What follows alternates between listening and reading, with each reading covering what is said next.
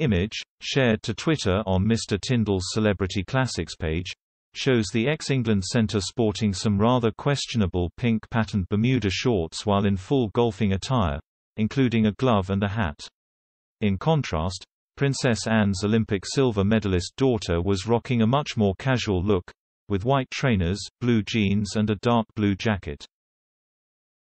The image shows Mr. Tindall, who tied the knot with Zara in 2011, land a kiss on his wife's head. Zara, who has now had 3 children with the 75-time capped international, is also seen beaming with delight when the photo was snapped. This year's golfing tournament was held at the Belfry Hotel and Resort in Sutton Coldfield and was organised to raise money for 2 charities. The first is the Matt Hampson Foundation.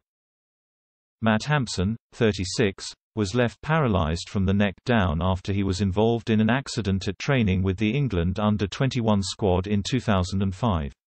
He established the charity in 2011 to help others who have suffered catastrophic injuries through sport. The second charity, the Cure Parkinson's Trust, is very close to Mr. Tindall's heart as his father was diagnosed with the disease in 2003. Mike Tindall, who played in Sir Clive Woodward's World Cup-winning England side in 2003, recently explained that it has been a tough 5 years for the family. "I would say he's had a really sort of tough 5 years, maybe even longer actually," he said.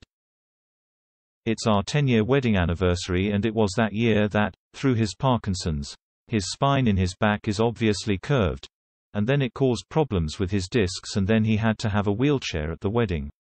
He could walk some bits of it." According to Mr. Tindall's golfing Twitter account, the event raised £190,000.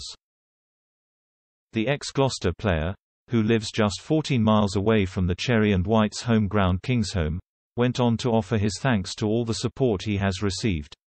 "Thanks so much for everyone who supported the day. It means a lot to us all.